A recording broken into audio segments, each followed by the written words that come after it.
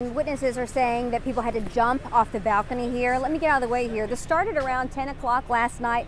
Fire crews are still on the scene here. You can see them going from apartment to apartment here, and they've been here again since around 10 o'clock last night when this fire started. So far, we know that 2 people were taken to the hospital, including an elderly woman who is in critical condition this morning at last check. Now, for those familiar with this area, this is at the Colby Square Apartments, which is at the 2200 block of Colby Avenue. And witnesses, they really describe a desperate situation where people were jumping off their balconies and throwing their dogs and cats to people down below.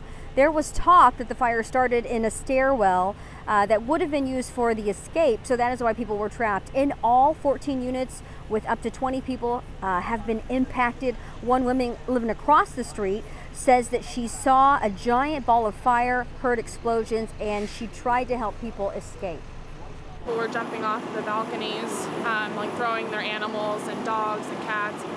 So I ran across the street to the corner and kind of just helped people toss whatever they needed to toss at me.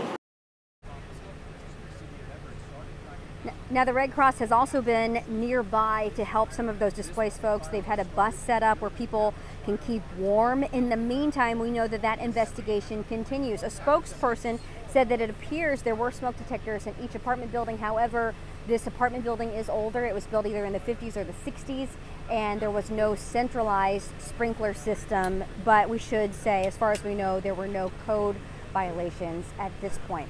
We are live in Everett. Michelle Lee, King 5 Mornings.